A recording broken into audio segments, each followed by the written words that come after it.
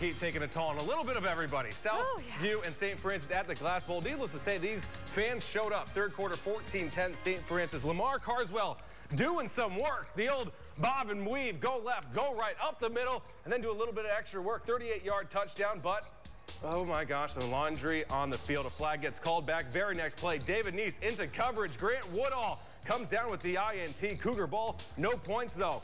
14-0 still. Fourth quarter, St. Francis Knights again.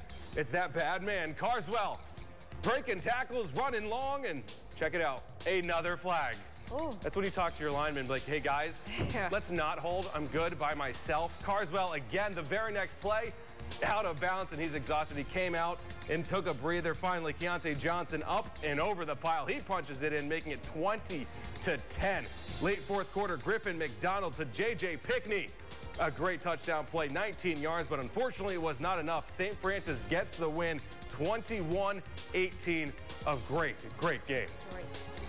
Tell you what, our kids, they laid it on the line, and we talk about it every day since last November 26th when we started winter conditioning and lifting. That, you know, we got to battle for 4 quarters, and our kids are going to do that. They're going to give everything they have.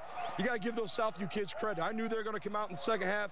They played their tails off. They took it to us. We responded, had a big play, and I tell you what, you got to credit our offensive line. Those 5 guys gelled at the end of the night.